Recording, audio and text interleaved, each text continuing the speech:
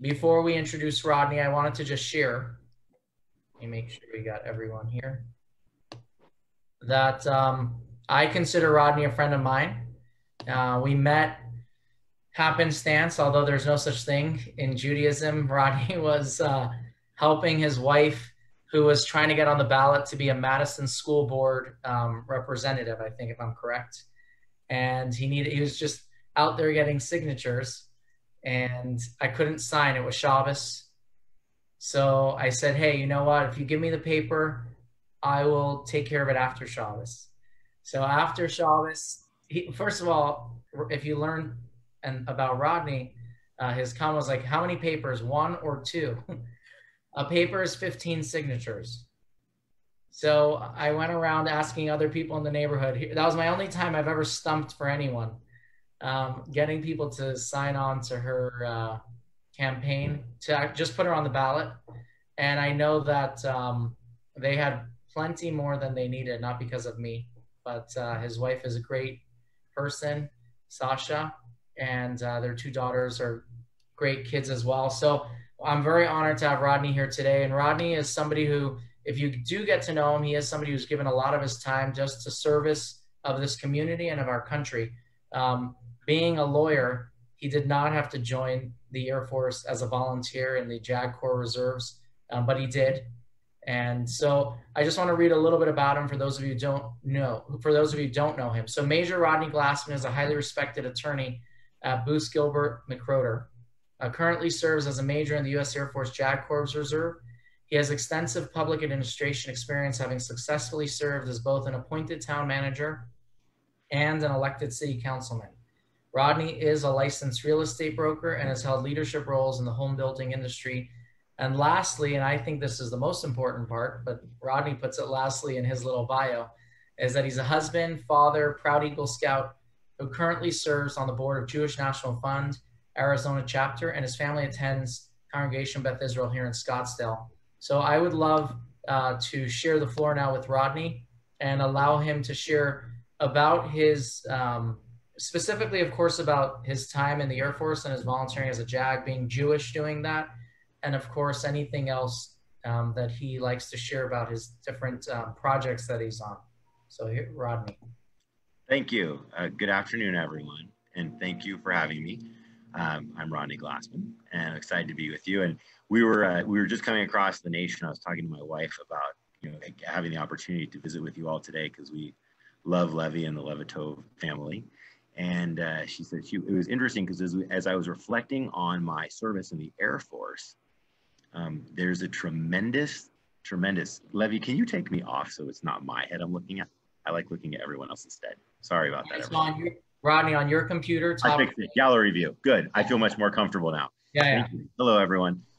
So what's crazy about and just really wonderful about my Air Force service is that there is a wonderful line involving our Jewish faith throughout.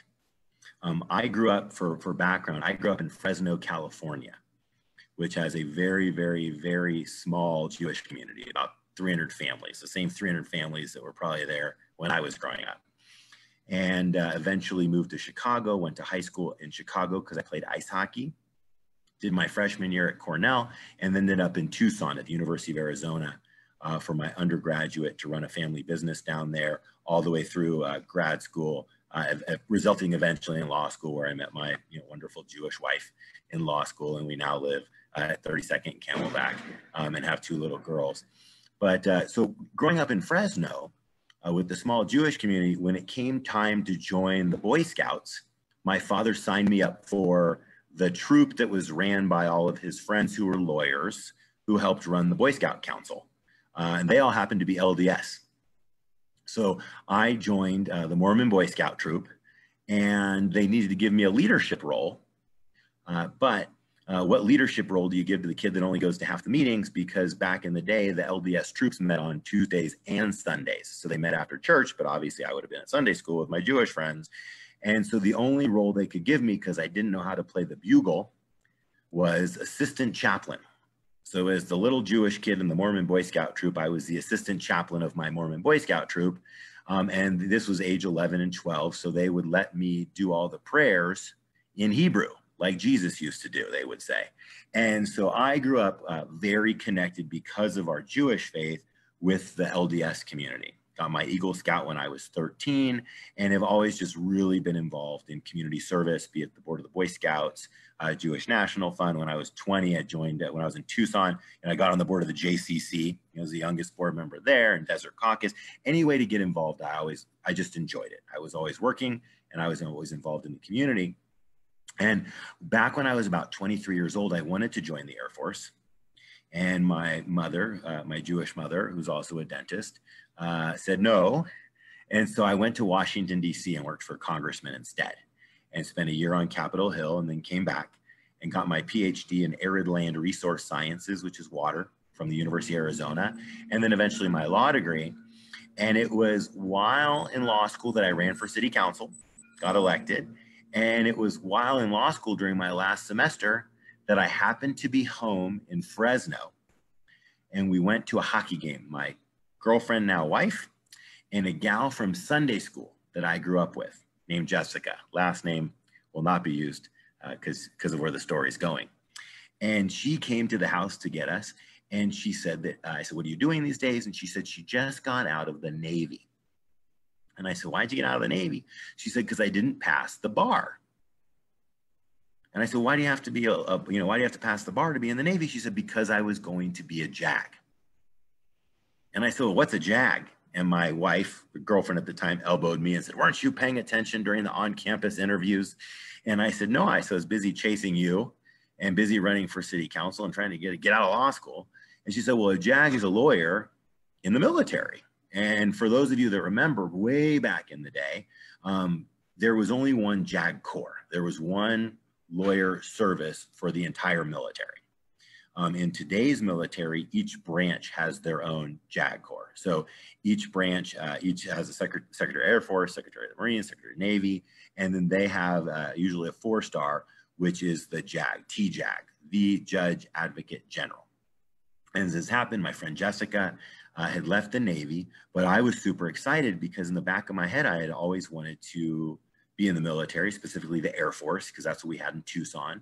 And so at 9 o'clock on a Friday night at the hockey game, I called the colonel who ran Davis-Monthan Air Force Base, a fellow named Lofbaum. I had his cell number because I had worked with him when I was on the congressional aide. And the wing commanders at all the Air Force bases, they pass off the cell phone. So the cell number always stays the same. So if you ever get a wing commander's cell phone, just keep it, because when the next wing commander comes, he'll have the old cell phone number as well. So I called Colonel Lofbaum and I said, Colonel, active duty colonel, runs the base. I said, do you know anything about the JAG reserves? Do you have that? And he said, I have no idea, but I'll connect you with my head lawyer, the staff judge advocate for the base. She'll be able to tell you. So when I got back to Tucson at the time, I went and I visited with this wonderful lady. She was lieutenant colonel. And she said, well, if you want to be in the Air Force, the first thing you have to do is you have to pass the bar, because I had just graduated. And so that was in December. And I took the bar in February, being my father's a lawyer. And I have lots of lawyers in my family. So my dad said, he said, just take in Tucson, if you graduate in December, there is no bar review in January, because not that many people graduate during the winter. So my dad said, just take it cold. I'll pay for it. If you fail, you pay for the next time, but you'll know what the test looks like. For all of you with kids, you probably said something like that. And so I took the bar cold, and I'll be damned, 4 months later, got my results and I passed, which was wonderful. And my first call was to who? The lieutenant colonel at the Air Force Base, because I was so excited about joining the JAG Corps. And so I went to see her, and she was sitting there, and she looked at me and she said, well, I have a question for you. How tall are you? And I said, 6'6". And she said, how much do you weigh? And at the time I was 295 pounds. One of my big regrets in life is that I never hit 300 pounds. I just never got there. But she said 295, and she looked at me. She said, well, you have two choices. You either have to grow 4 inches, or you have to lose 60 pounds. And she smiled and said, don't worry about it if you can't do it. But I called my then girlfriend, now wife. She was in Italy with her mother on a trip I was supposed to be with, but I didn't sign up for the trip because I thought I was going to have to retaking the Arizona bar, which I didn't. And I called her and said, Sasha, I'm going to lose 60 pounds.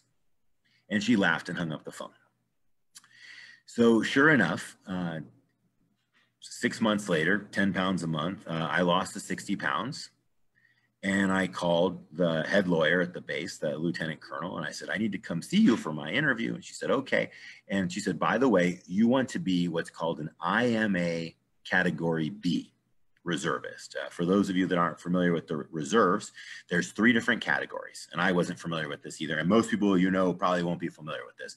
There's the traditional reservist, which we're all familiar with, the 1 weekend a month, 2 weeks a year reservist. Then there's the National Guard, which is also 1 weekend a month, 2 weeks a year. And those individuals, they're from all over. So we have them like we have at Papago Park in Phoenix. And so, you know, John from Tucson and Rodney from Las Vegas will drive 1 weekend a month, 2 weeks a year to Papago Park, and Rodney will write the wills and John will drive the tank. And then they do that 1 weekend a month, and then 2 weeks a year, they have an annual tour where they all go together somewhere or they get deployed. The third category, which is the one that Lieutenant Colonel Ashmore was her name, suggested, was called the IMA Individual Mobilized Augmentee Category B. Never heard of it. No one had ever heard of it. But she said, I don't know much about it, but that's the most flexible. That's what all my friends do. And when she said that, I had no idea what she meant. But I said, that sounds good because I like flexibility. And so my entire application packet was designed around IMA Cat B. Didn't know what it meant, but it sounded good to me. Well, here I am. I lost 60 pounds. I'm feeling good. I'm getting ready for my interview. And this is the first time someone intervenes. I'm walking through a restaurant. Is anyone here from Tucson? Tucson background? No? Okay. One. Okay, Phyllis. So I'm walking through this restaurant in Tucson, and this couple grabs me. And they say, Councilman Glassman, you look great. You lost so much weight. We love your water policies, because I did a lot with rainwater and gray water and solar power water heating when I was in Tucson. And they said, how did you lose all that weight? And I said, well, I want to be an IMA Cat B reservist in the U.S. Air Force JAG Corps Reserve, and I'm having an interview next week. And the man looks at me and says, you know, I was a JAG in the Air Force. And the wife says, and so was I. You should talk to our friend. He might be able to help you.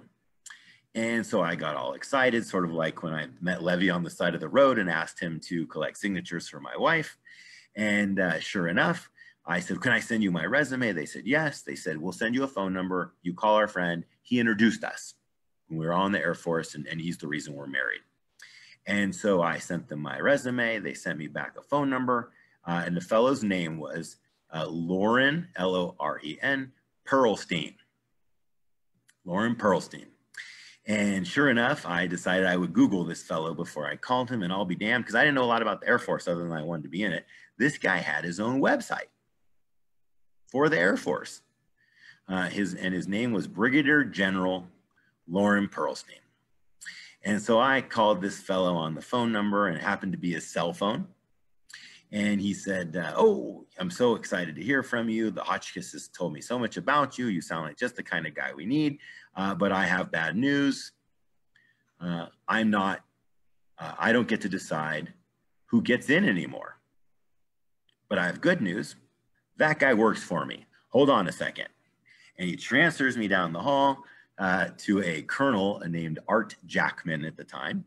And Art Jackman got on the phone. He said, General Pearlstein has told me wonderful things about you. He said, so don't mail your application. This was 2009. So it was interesting times. He said, don't mail it. He said, finish it up, scan it, and send it in so we can look at it quicker. So I got my application done. The mayor of Tucson, other good friends had written me letters of reference, and I sent it in. That was on a Thursday. The following Tuesday, my phone rings, and it's Colonel Jackman. And he says, Rodney, welcome to the Air Force. I said, this is wonderful. He says, we're going to send you a packet. You're going to have to go to Alabama for 4 weeks of officer training and 9 weeks of JAG training. And then you'll be ready to go, and you'll be assigned at Davis-Monthan. It'll be great down in Tucson. This will be wonderful, wonderful, wonderful. I hang up the phone. I'm all excited. And I had to call him back. I called him back. I said, Colonel Jackman, who's now General Jackman. I said, am I an IMA Cat B reservist? And he said, yes. And I said, what's that? And he explained that I would be the first JAG reservist with no legal experience and no military background to be assigned to an active duty office. And the theory was, if you think about it, the active duty JAG members rotate every two years. They get PCS, permanent change of station, where they go from base to base. And wouldn't it be wonderful for continuity if they had a reservist, someone who lived in the community, someone who understood the community, someone who they could train to do all the stuff that they need done, but who also might know the county attorney, might know people in the community, might be able to help the active duty members stay a little more connected. And so that's what happened. And it was 11 years ago that I got first assigned to Davis-Monthan Air Force Base. And it was wonderful because my wife was pregnant with our first daughter. And we've had just a number of crazy experiences in the Air Force. I was there on duty. Sasha, my wife, was pregnant, and we had at the time, because she was working in Phoenix on her internship, and we were still living in Tucson. We would go back and forth. She had an OBGYN in both places. And so I'll never forget, it was time for her, I was going to say inspection, but we have ladies on the phone. So I guess we got a checkup for her checkup with our daughter. And it was November, and she had to go. And the doctor was concerned because every time that she had Braxton Hicks, the heart rate would drop. And so the doctor said, you need to go and get the heart rate checked. So she was going to the hospital as our first daughter. And I said, do you want me to go? And as I told you, I'm married to a Jewish attorney. So she said, don't worry about it. Stay at the Air Force Base. You keep working. I'll take care of this myself. And so I happened to be in my active duty boss's office and make the comment to him that my wife was on her way to the hospital to get our daughter's heartbeat checked. And Colonel Andy Williams, a wonderful LDS Mormon boss, who had 8 kids at the time, looked at me and he goes, Captain Glassman, you need to go be with your wife right now. So off I went, just like in the movies, in my Air Force uniform, to the hospital.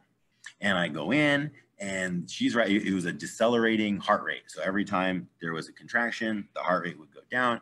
Her doctor walks in. She says, and I'm sitting there in full uniform. And she says, you have 2 choices when your daughter's 5. She said, I want to do a cesarean. And she said, when your daughter's 5, I said, do we have to? She said, when your daughter's 5, you can either push her through Disneyland or you can walk with her to Disneyland. It's up to you guys. And so obviously, so it's crazy because even as a reservist, our first daughter was born with me in a military uniform on active orders in Tucson, Arizona. And it gets crazier yet because the baby's born. My boss knows the baby's born. He's all excited. And because I was the first direct accession into the JAG Corps, I didn't know much of what was going on. They had to train me. Well, I had gotten lucky. Remember my roots in the LDS church as the assistant chaplain. One of my mentors in Tucson was also the president of the Tucson stake of the church, which if you're not familiar with the makeup of the church, the Catholics have the parish and the head of the parish is the priest. Well, the Mormons have the ward and the head of the ward is a bishop. In the Catholic religion, all the parishes roll up to the diocese, and the head of the diocese is the cardinal. In the LDS faith and the Mormon faith, all of the wards roll up into what's called a stake. And my treasurer for my city council race happened to also be the president of the Tucson stake of the Mormon church. And so one day we're in his office after the baby's born, and after Rose is born, and he says, do you know a guy out at the Air Force Base named Andy Williams? I said, Andy Williams? No, I don't know any Andy Williams. He says, there's a fellow that goes to my church. His name's Andy Williams. And he's a lawyer out at the base. I go, Andy Williams. I go, Colonel Williams? And Gary Rasmussen goes, yeah. I said, Gary, that's my boss. He said, well, next time you're there, you tell him President Rasmussen said hello. And sure enough, a couple weeks later, I'm there at the Air Force Base, and I go in. I say, sir, I'm going to close the door. I close the door. I said, by the way, I'm supposed to tell you, President Rasmussen says hello. And for those of us in the Jewish faith, we know if anyone ever tells us that Rabbi Levi Levitov tells us hello, you know, we know the next thing is we have to do whatever they say, right? Because they're obviously friends with the rabbi. And believe it or not, as luck would have it, this Colonel Williams, he says, you know, Captain Glassman, since you're new, we should really see if we can get you a few months of active duty orders so I can mentor you and teach you about court martials and teach you about litigation and really teach you about the Air Force. And so because of that strong connection between our faith and that of the church and these wonderful mentors that I had from that connectivity, I was able to get 2 months of active duty orders right out of the chute as a JAG reservist, which gave me the chance to litigate 11 court martials, to do a lot of prosecuting, to have such a great record in my first 2 years that I had the opportunity to be selected to go to Squadron Officer School, which is the professional military education between captain and major, which took place in Montgomery, Alabama. So because of that, that's just the interaction and that connection, we were off to Alabama 2 years later, from March until May.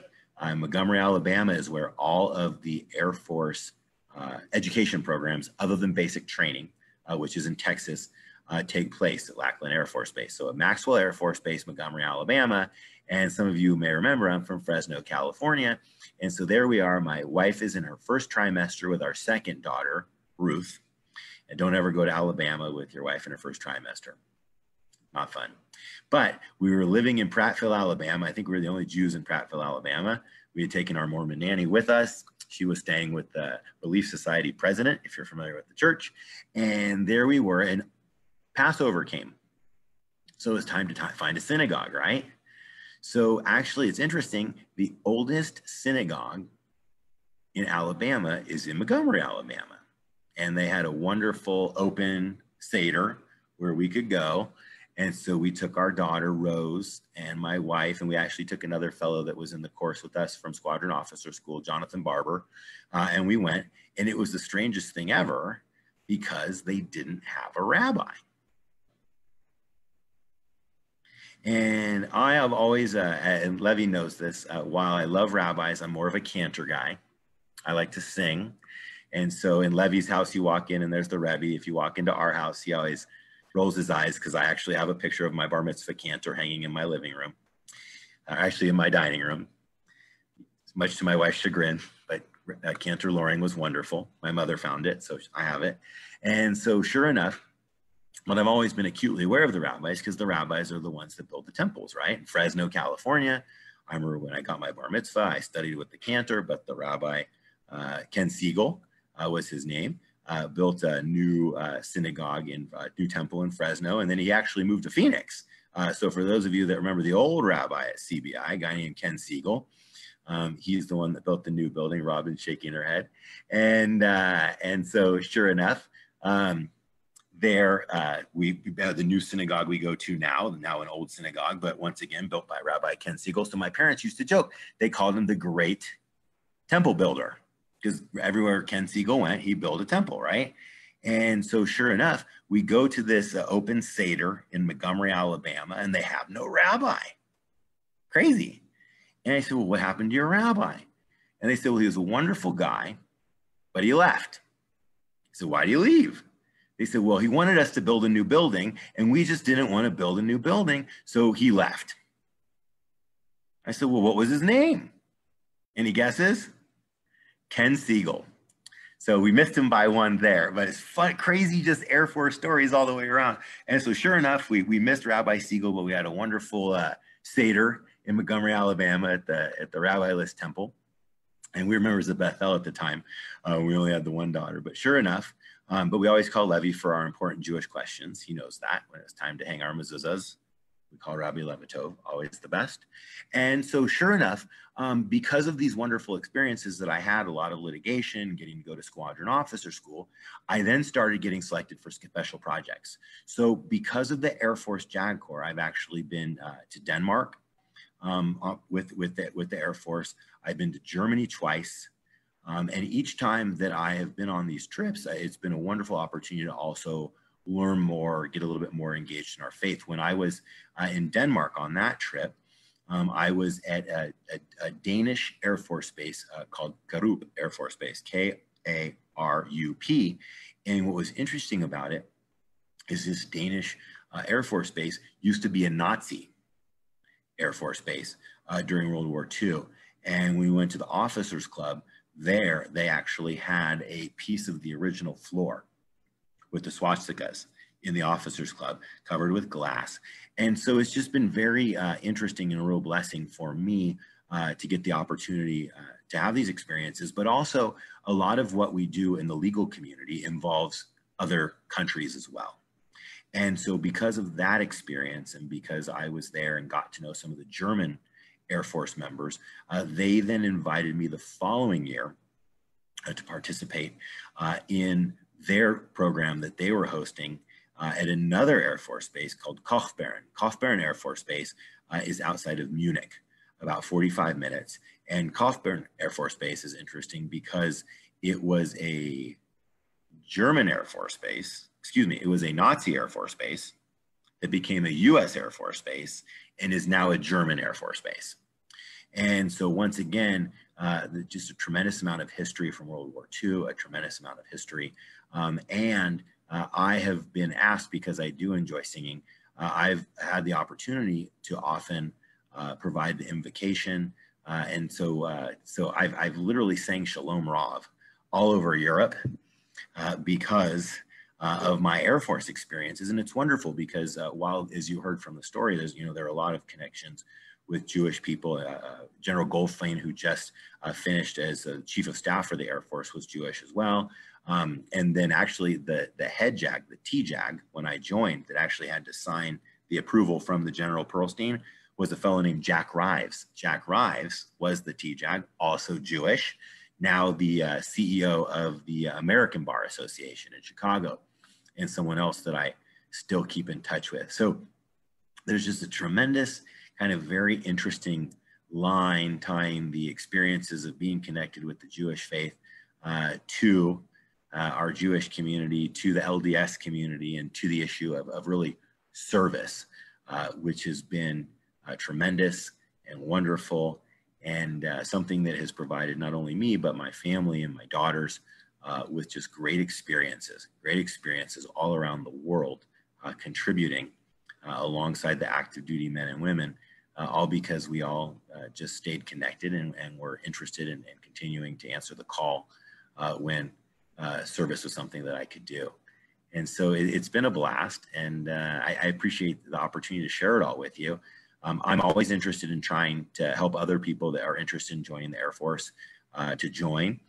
So there's opportunities to get interviews. There's opportunity, if you're not a lawyer, there's opportunity to be paralegals, which is a great thing for kids that want to go to law school or frankly want to do anything, because you can join as a paralegal without a degree. And while you're going to college, you're already a veteran. You can check that box. You can do some service. And then when you want to apply to the JAG Corps, you can move on over. So it's very welcoming. It's been very welcoming. It's been very wonderful. And one last thing I will share, just because it's important to stay connected to your cantors. My cantor that married us, Cantor Lichterman, who had a twin brother named Joel, who's a cantor in Denver. Their father was the last cantor in Warsaw. And when I was going to school in Tucson, because I sang, he grabbed me when I was 19 years old and made me join the choir, and he offered me free food. So I celebrated every Jewish holiday from undergrad till the day I got engaged to my Jewish wife with the Lichtermans. And when I got engaged, he called me and he said, "Rodney, now you can go to Sasha's families and celebrate with them."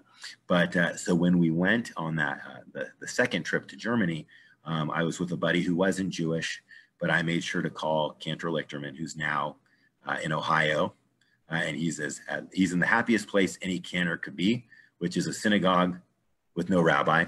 So he gets to do both.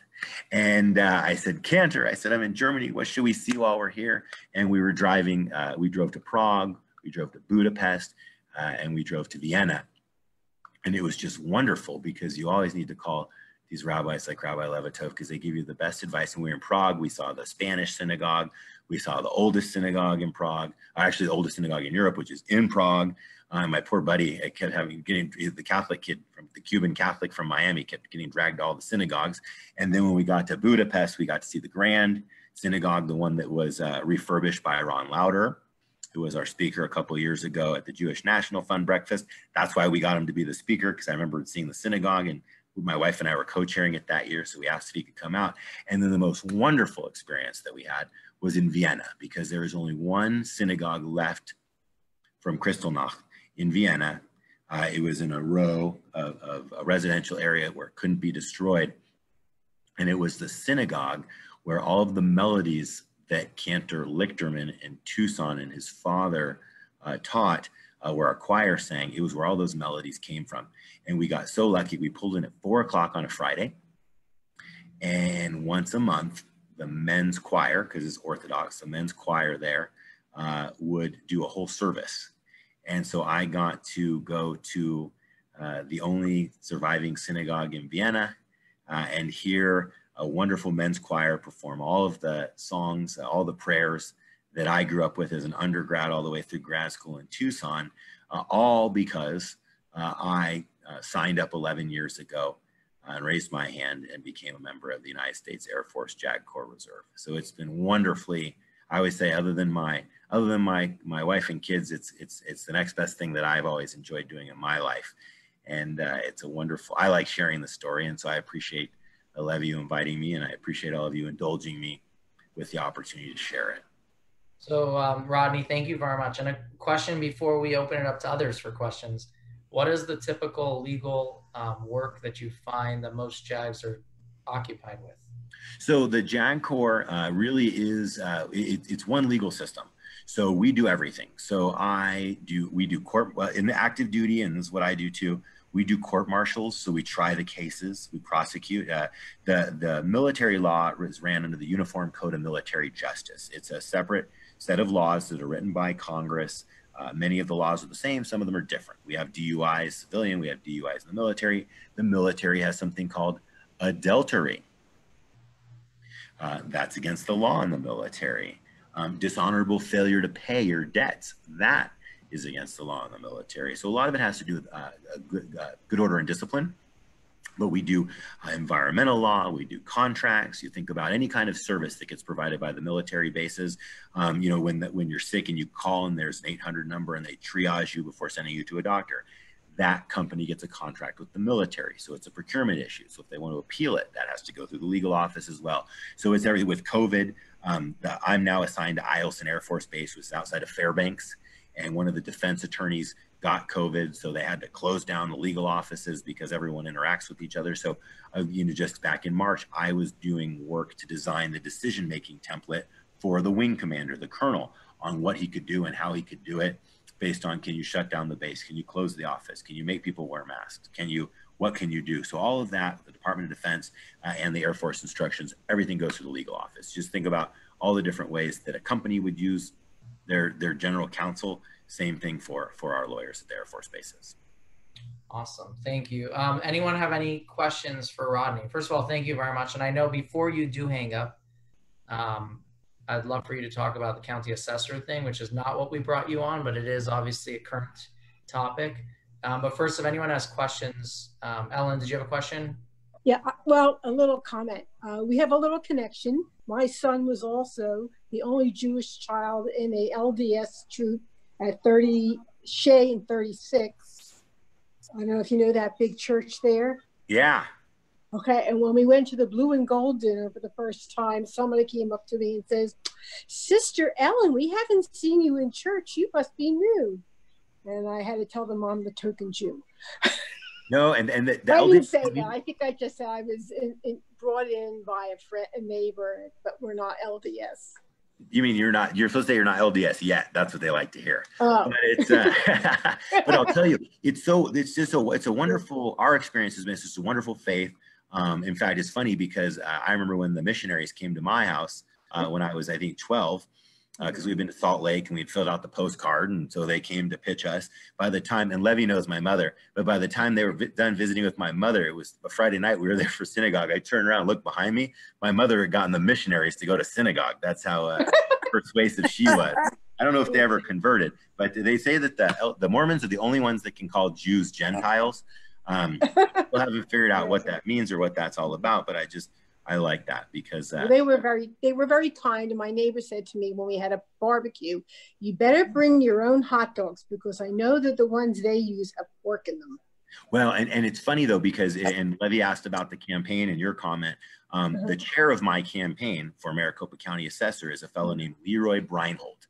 Leroy Breinholt is LDS. So we're getting a lot of support from the LDS community, but Leroy also, if you ever drive around town and you see all those for rent signs that say Commercial Properties Incorporated, CPI, they're everywhere. And now that I've told you about it, you'll see them everywhere. That's Leroy Breinholt and his brother Tyson, who own that company. So we've been receiving a ton of great support from business people across the community, Jewish ones like Steve Hilton and Andrew Cohn, and also a lot of LDS people, just because our faith are both so tied to education and family that it really makes a wonderful connection. But you asked about, Levy, you asked about the campaign. So real briefly. Before that, because I want to make sure, I do want to get you that. Phyllis, you want to ask a question? I want to make sure your battery lasts, Rodney. I just want to say, Rodney, my husband and I wish you the very best on your run for county assessor. You've been to Prescott. We live in Prescott. Yes. And the last time you were up here, you were at our RWAP meeting. Yes. And you sang Shalom Rav. And I want you to know that I was sitting with, we have a table of Jews at the Republican. No, there's a ton of Jews in Prescott, and they all love Seymour Wright. Yes. So we were sitting there, and when you sang that, we all had tears. It was so beautiful. So I just wanted you to know that, and the best to you on your campaign. Well, thank you very much. I remember I wasn't even, actually I think I had just decided to run for county assessor, and there's actually a friend of mine named Josh Meyer, whose family's from Yuma. His dad's a doctor, but his brother lived in Tucson. And right after we left the RWAP meeting, we went and picked up, I'll never forget it because we picked up $2,500 from him. And the funny thing is, he's a Democrat. This is the first time I've ever written a check to a Republican. Another Jewish guy. Give me 10 seconds. I'm going to plug this in. Hold on. Oh, now we know Rodney's enjoying this because he's plugging in his laptop. I just want to say a comment if I can. Sure. Give him 1 second. He won't hear you. Yeah, no, I know. I just want to. Rodney. Back.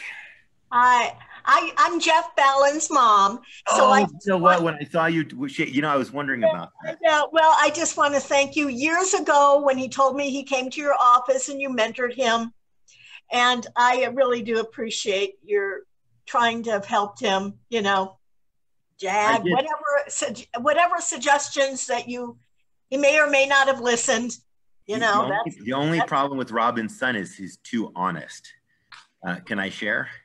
Yeah, you can share. Yeah, I'll share. So Jeff married a beautiful gal named Laura, who was a council intern when I was on the city council, and he went to law school and he's done really well. And for a while there, he was one of my running buddies. He lived down the street, and he said he wanted to join the Air Force JAG Corps, and so I said, okay. And so we got him the interview and this, that, and the other thing. And I think what happened, I don't remember the whole incident. I just remember for a brief moment, he ended up in the hospital for less than 24 hours. And one of the damn questions on the medical thing is, have you ever had a concussion or something like that? Oh my goodness. Okay. Yes. We're amongst family. He stupidly was honest about it, and it tripped him up on the damn medical thing. Because is that what happened? I was wondering because he never told his mother what. And we kept waiting and waiting and waiting. Oh, I didn't know that. Yeah. Well, don't tell him I told you, because I'm probably breaking some sort of law. But at the end of the day, it was the honesty that you taught him that got him all screwed up. But that's it's an okay thing. But yeah, no, you have a wonderful family, and I still keep in touch with your daughter-in-law and everyone. Yeah. They're great. Yeah, he's a very sweet son. And that high chair lasted for both children, by the way. It's fun. You can pass on high chairs. We learned after the second one, you're not supposed to pass on car seats. So we stopped doing that. Fortunately, we didn't have any accidents in the middle. Yeah. Elaine, nice to see you. Did you have a question, Elaine? Oh, first of all, do you know Ted Court? Yes. Our daughter married his son. Okay. Okay. But I have another thing to tell you. Our son, when he was in undergraduate school, got accepted to U of A medical school. And he wanted to join the Air Force. He was hoping they would pay for his education. He wanted to be a flight surgeon. Okay. And he went through weeks and weeks of testing and passed everything. And the very last test was he was colorblind. Mm-hmm. Why didn't they do that the first? That's the simplest test. I have no idea, but I'll tell you, I had a similar situation when I was going through my medical entrance processing service exam. I failed the eye part. I failed in the sense that I didn't have 20/20 vision. I remember calling and asking, is that going to be a problem? And the response was, we're hiring you to be a lawyer, not a pilot. You're fine. Okay. And no, they have, I think people forget, and obviously your son learned the hard way. I think for a lot of people, they don't realize that, serving in the military is a privilege. It's not a right. And the standards that we have, be it, and we see the best because we're the lawyers, but we also, see the worst. The last time I was doing duty was 3 weeks ago. I was at Luke Air Force Base for 1 day because they needed a field grade officer, and I'm a major, to oversee a deposition as the deposition officer, of a double rape. And so we see the best and the worst, but I tell everyone that can and who will listen that if their kids have an opportunity to join the military, or their kids have an opportunity to go to one of the service academies, that it's kind of like getting your Eagle Scout. It's just one of those things that they can't take away from you. And no matter what else you want to do. So is your son? Where's he a doctor at now? Well, he was here at Banner for about 8 years, and now he's I forget what he is. Anyway, he's working for a medical pharmaceutical. Oh, cool.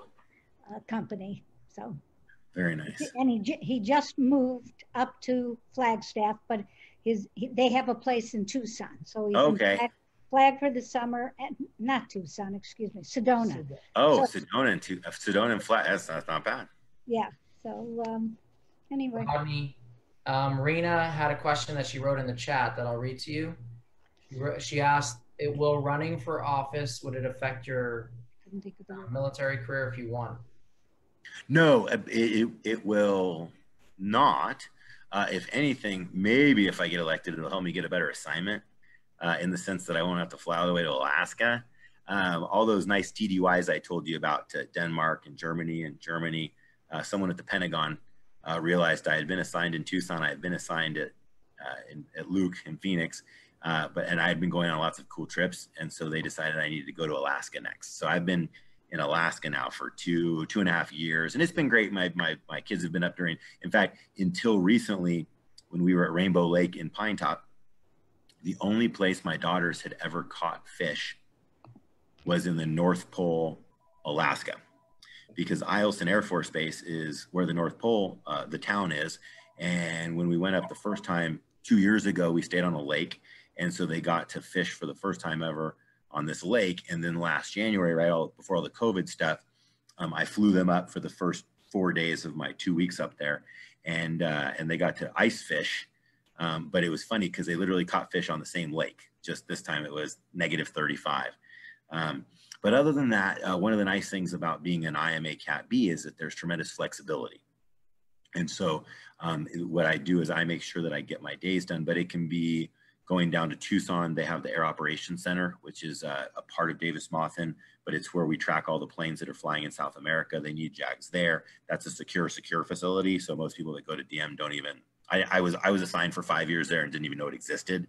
But so I can serve down there because of my clearance. I can go to Luke and do the one-offs. So it actually would enhance my military service in the sense that one of the things as a reservist that they like us to be able to do is to open doors for the active duty members and to raise the profile of the military, given that, less than 0.5% of all Americans now are serving. For us to have more people in service and also in community service is actually a good thing. So it doesn't impact, it won't impact in a negative way. It could potentially enhanced slightly, but mostly it's just it's irrelevant to it. All right, next question was, why do you want to be the county assessor? I have what's called a servant's heart. It started with the Boy Scouts, started with the Eagle Scout project, where I built an 8-foot tall menorah out of copper and brass, with all my Sunday school classmates. Probably only scouting thing most of them ever did. I like community service, and years ago, a mentor told me that if you like community service and it fits with your family, aligns with your skill set, and is a place you can make a difference, then you should consider running for it. And so I ran, some of you might know, I ran for Corporation Commission in 2018 because of my PhD in water.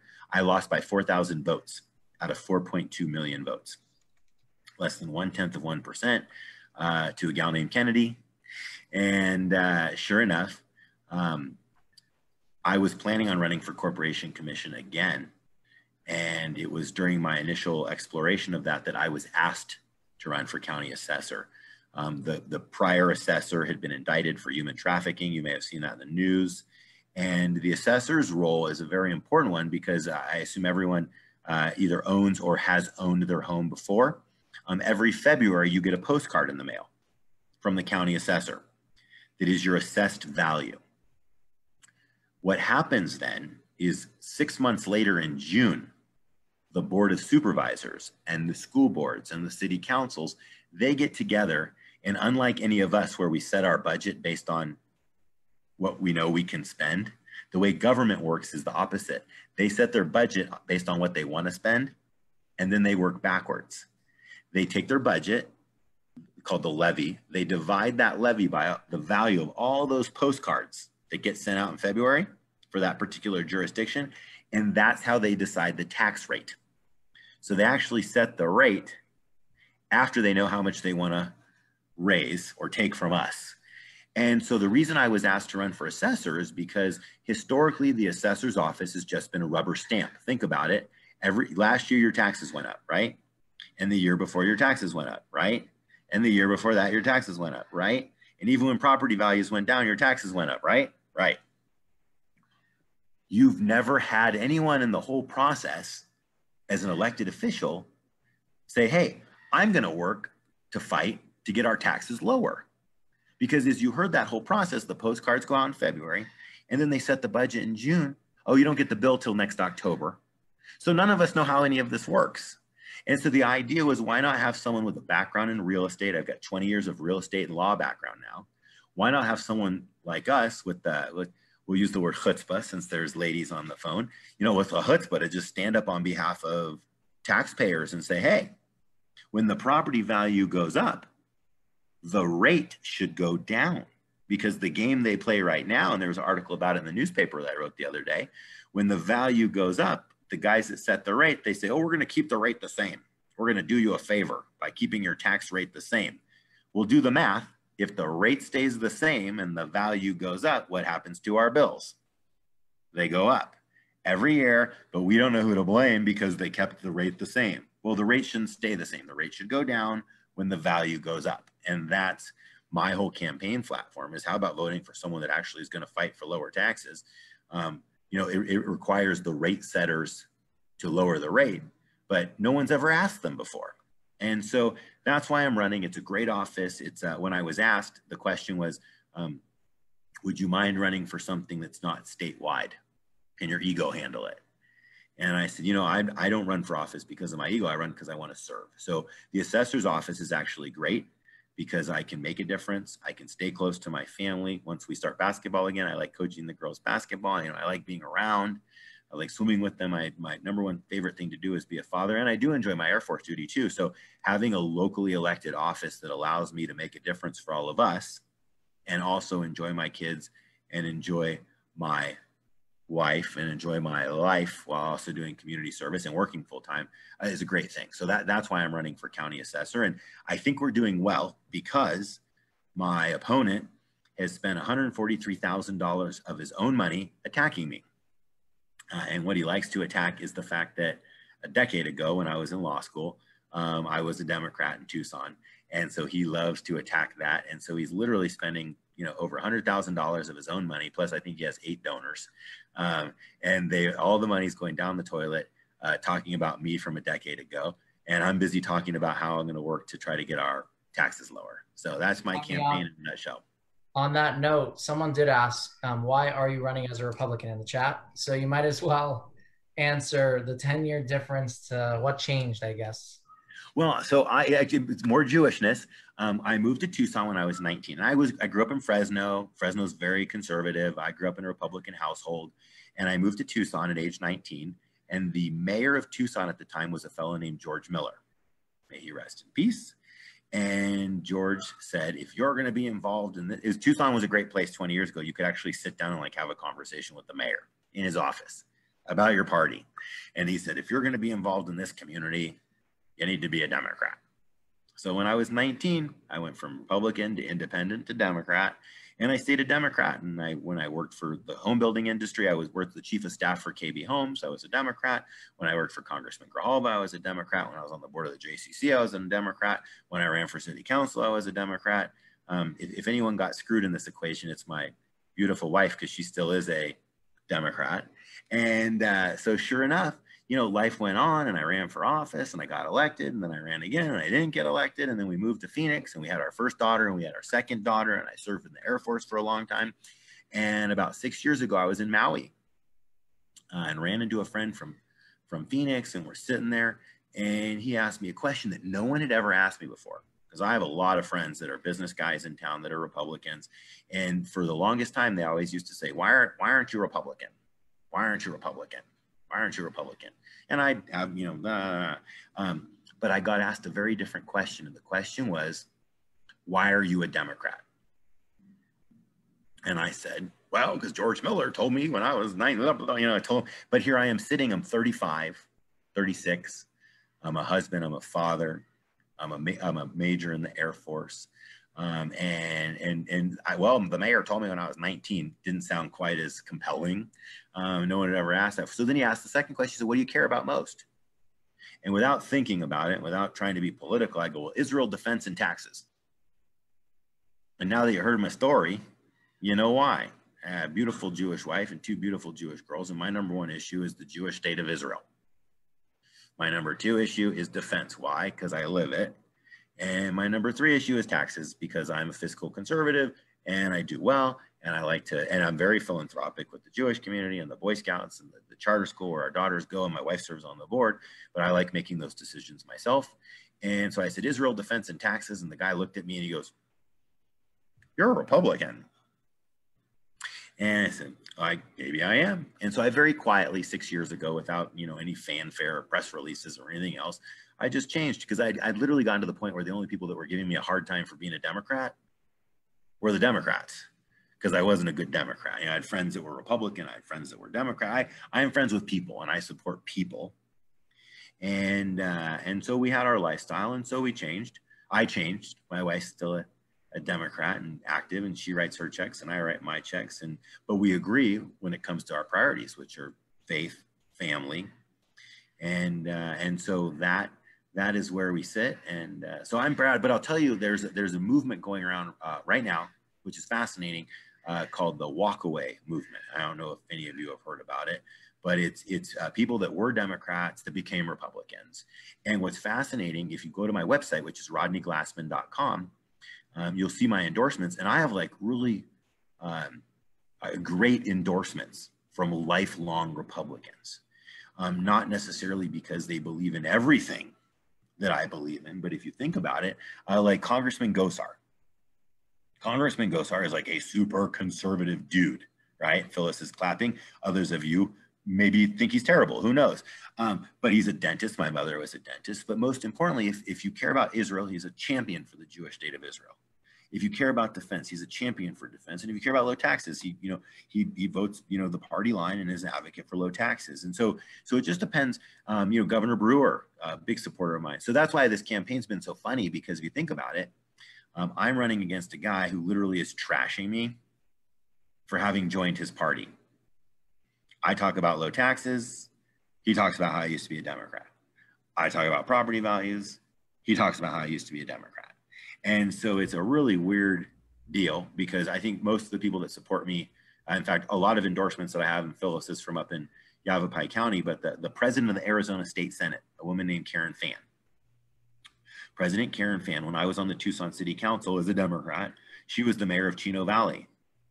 When my wife and I ran the license plate bill, if you ever see those license plates with the apple that says support our schools, that was a project that my wife and I did. When we did that as volunteers, Karen Fan was the chair of the House Transportation Committee, and all the license plate bills go through transportation. When I was the town manager of Cave Creek, she was a state legislator from Legislative District 1, which represents Cave Creek. In fact, every parade my daughters have ever been in was with Karen Fan. We call her Aunt Karen because she's been someone who's been with us, you know, throughout, you know, my entire adult life. But most of the people that are supporting me now for county assessor as a Republican knew me more than 10 years ago when I was a Democrat. They're more concerned about who's going to be protecting taxpayers than they are about our party affiliation. And so I'm excited. The election's next Tuesday. Today is the last day to turn in your mail-in ballot. If you're an independent, you can ask for a Republican ballot. Vote Glassman. Some people are cutting off my signs. So if you see a sign for Ass Man, because there's no G and L, that is also one of my signs. So keep track of that too. Glassman or Assman, vote Glassman for low taxes. All right, quick. Rhea was waiting patiently to ask you a question. Rhea, do you want to? Oh, sure, that's okay. My daughter had an experience with the Air Force. She joined actually in about 2003. While she was in training, she had some sort of a slight medical problem, and she called me up from the office and said, well, they gave me a choice. I can either have a treatment or I can just discharge out. And she said, I think it's a sign from God, Mom. I'm supposed to go to U of A and become a teacher. So I was very happy. Very cool. Yeah, but that was her experience. So I'm going to get a little serious on you. You obviously have had some very good experiences from childhood, being accepted into other cultures in our society and in the military. How do you look at anti-Semitism on the rise right now and racial inequities? And how do you look at our leadership as, in my opinion, not denouncing it enough? Well, what I'll talk about first is I'll talk about the issue of anti-Semitism. And one of the things that my campaign guys go nuts is I always talk about Israel. I always talk about Jewish. I always talk about the Jewish state of Israel. And whenever I use the word Israel, I call it the Jewish state of Israel. And it drives some people crazy because usually when you're campaigning, you only get a certain number of words. And I always put Jewish state of before Israel. Drives them nuts. But I think that one of the most important things that we can do as Jewish people is be proud of our Judaism and highlight our Judaism. Levy knows this. I'm either calling him or asking him for advice on what do you do about this, what do you do about that, and where can I perform, where can I sing, where can I demonstrate how Jewish I am, because I just think that getting more people engaged and understanding the Jewish community and what we are and what our faith is about, what our beliefs are about. That's why my wife and I have chaired the Jewish National Fund breakfast multiple times. I usually fill 8 to 10 tables when we do, just because we invite everybody to learn about Israel and learn about our community. And so from that perspective, I think one of the things that I've been able to do is push back. A couple of years ago, it was in the news.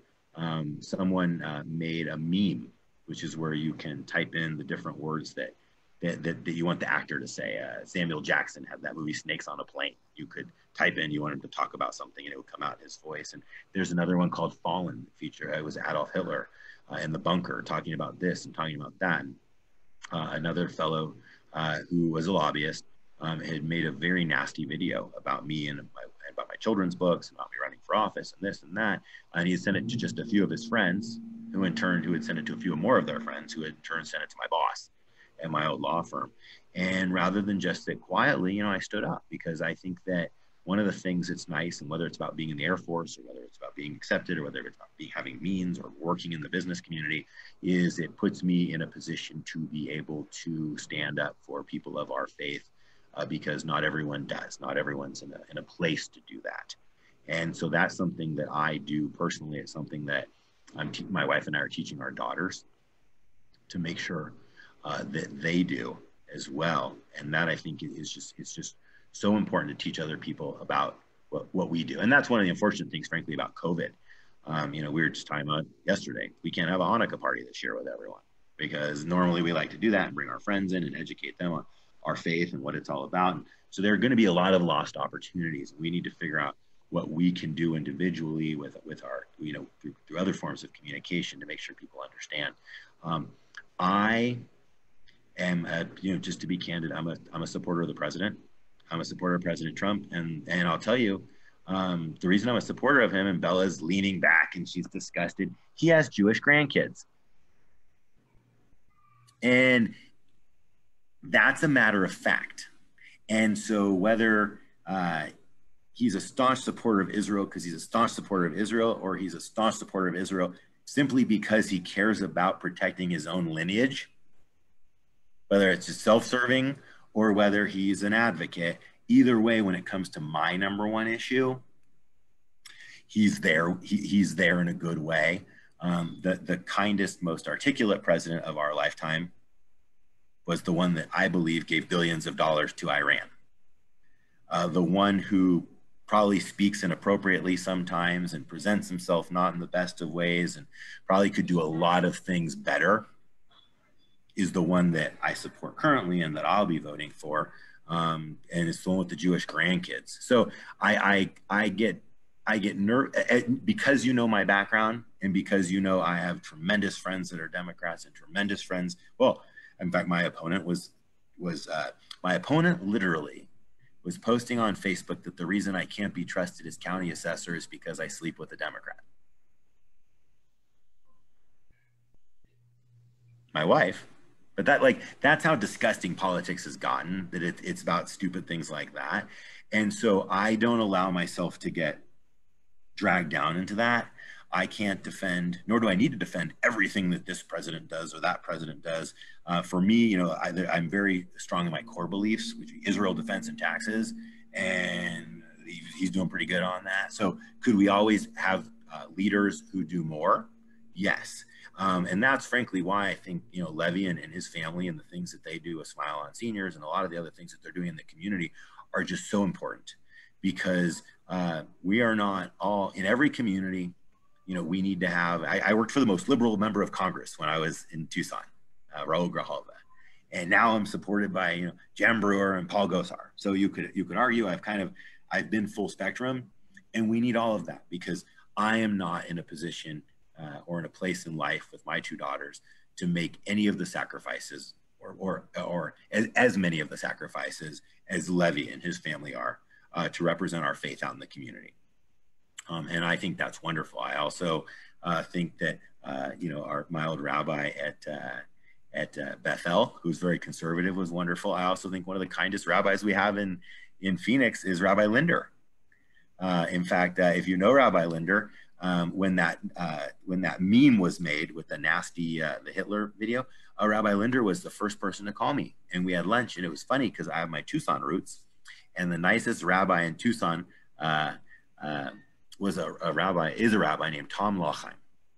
Very, very sweet rabbi, just the nicest man you'll ever meet. And I was telling Rabbi Linder, who's obviously very sweet, about this nice rabbi named Tom Lochheim from Tucson. And Linder goes, you know, we went to summer camp together. So somewhere back east is the summer camp where they make, no offense, Levy, where they make the really, really sweet rabbis. And Rabbi Linder went to that one too. So I just think it's important for us to, you know, support the Jewish Community Relations Council, to do those different kinds of things that we can do as Jews, but most importantly, to not only be involved in our faith, but be proud of our faith and highlight that we are engaged in our faith to others. And I think that's what we can do individually to help combat anti-Semitism and racial injustices in any form. All right, unless Ria has a follow-up to that. Do you? No. So last question that I have for you, this is a question that someone asked me. They wanted to know if you do the Stephen Richards rendition of Shalom Rav. I only know the one that Cantor Loring did. I don't know what it's called, but it's a Shalom Rav al Yisrael Amcha Tasim Leolam. Shalom Rav al Yisrael Amcha Tasim Leolam. Ki ata hu melech Adon. L'chal ha-shalom, ki ata hu melech Adon, l'chal ha-shalom, v'torah ve'itecha, levarech et amcha Yisrael, mechal etu v'chal shah, mishlomecha. Baruch atah Adonai, oseh shalom.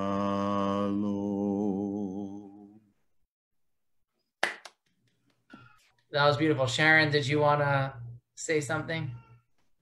I just wanted to thank you so much for all of your explanations. I love the reason that you're running for Maricopa County Assessor. It's for all the right reasons. And it's very refreshing to hear somebody truly speak from their heart regarding everything you've done in your life. And I just want to say thank you. I'm so sorry. I left the board of JNF just as you were becoming involved. I was on the board for close to 10 years, so I know all the same people you do. I love being on that board, and I love what we do and all the trips that we made to Israel and everything I learned. And I love your explanation for being a Republican. We're aligned. Thank you so much. Thank you, Sharon. Yeah, no, the JNF board is the most wonderful. You know, Ted Court had done, in fact, the first breakfast I went to before I became co-chair was the last breakfast that Ted did. Mm-hmm. And it was wonderful. And Beth Jo Zeitzer was honored. And it was actually, it was Micah Kaplan. Oh, I will show him. Who had invited us. And I went without. I know. I get it. I loved working with him. I loved working with him. Yeah, this is the first time I've talked about him since he passed away, actually. But he invited us, and Sasha, our daughters were young, so Sasha couldn't go. So I went, and he had invited Deborah from Hillel, and she was at our table, and it was that was my first exposure in Phoenix to JNF, because we all knew about planting trees in Israel. And then Deb Rochford was wonderful and asked us to co-chair the breakfast, and we did it again. And the first time they asked me to join the board, I said no. First two times I said no, because the meetings are in the morning, and I love hanging out with my wife and kids in the morning and dropping them off at school. And then something happened. Something was Susan Farber became the president. And in our household, we don't know how to say no to Susan Farber. And so I've been on the board ever since, and she's a tremendous friend, along with Joyce Weiss and others that are very supportive of JNF. So yeah, it's a great organization. And the thing I like, going back to Ria's question, it's also a great organization because it's the low-hanging fruit for getting people involved in the Jewish community. Yes, it is. Because no matter what else you care about, when you can tell someone, you know the map of Israel, yes, you know the border and the eastern side of it, how it's all mountains and it's all trees. Yes, the red line. Yeah, those were planted by this nonprofit organization over 100 years ago, before it was a nonprofit organization. Can I have $18 and you want to come to a free breakfast? And it'll be interesting to see next year what that breakfast looks like. And it's important to just keep reminding people. I just want to thank you for your involvement. You have just lifted the torch and carried it for JNF in the Valley, and I really appreciate that. Thank you. Pleasure meeting you. And with that, my wife's going to kill me because we thought it was me a half. I told her Levy knows. I've been texting her. Don't worry, Rodney. Oh, really? I gave her a link to watch. Oh, yeah. Can I say one more thing? We also have to thank Levy for doing this and bringing all of this to everybody. No, he is, Levy Levitov is, I'll never forget the day I met him, because I was racing home that night because our neighbor was hosting Martha Stewart at her house. And so I talked to him on the side of the road. I gave him those petitions, and I went and saw Martha Stewart. She was in the condo next to ours. My wife almost killed me because I thought it was just like a private thing. We walked in, me and my wife and the girls in our pajamas. And there's Martha Stewart and the CEO of University of Phoenix having dinner. But But sure enough, and 2 weeks later he called with those petitions, and it's just you know, the family's wonderful, and they before the COVID thing we had a cool swim party, and the kids love playing together, and we're just so lucky to have them, you know, his whole family in our community, and doing the kinds of things, you know, going back to what Rhea said, to just keep us all engaged in our faith, because it's you know, we just got an email from CBI, our Sunday school is going to be online, you know, and the Hebrew school is going to be online, everything's going to be online. And so I got to call you about Hebrew instructors, actually, when this is over. I'll text you. But it's just there always has to be, you know, I always subscribe to the you know, the cheapest house, nicest block. And when it comes to my faith, I have always said the same thing. I always say, you know, we pretty much live a reformed life, as Levy knows. But I married a Jewish gal, and we like to be around people who, you know, are even more engaged in the faith than we are. And that's why you know, our family is so lucky to have the Levitovs as friends, because they really do help us all, you know, get a little bit more engaged in our faith. So thank you, Levy. And I'm lucky too, because I live next door to Levy's father. Very cool. Judy, did you want to say something before we say goodbye to Rodney? Rodney, you're very humble, attributing everything to luck from beginning to end. Luck happens to people who excel along the way, and I think that's why you were able to move every step ahead according to how you did. Or maybe God. Maybe God, maybe luck. Not maybe, I'm saying for sure. For sure. But next Tuesday, that primary election is based on telling people. So if you have a chance and you know anyone with a ballot, or you know anyone that's an independent that has a ballot, or you have your ballot at home, tell your neighbors and friends, vote Glassman for assessor. We need to win so we can keep moving forward. And it's just another way we can do community service. So I appreciate it. Thank you for allowing me to visit with all of you. And Levy has my contact information. So if there's any questions or anything I can help with in the future, please let me know, because I'd love to. Thank you, Rodney. Safe drive back down to Phoenix. Thank you so much. Thank you, everyone.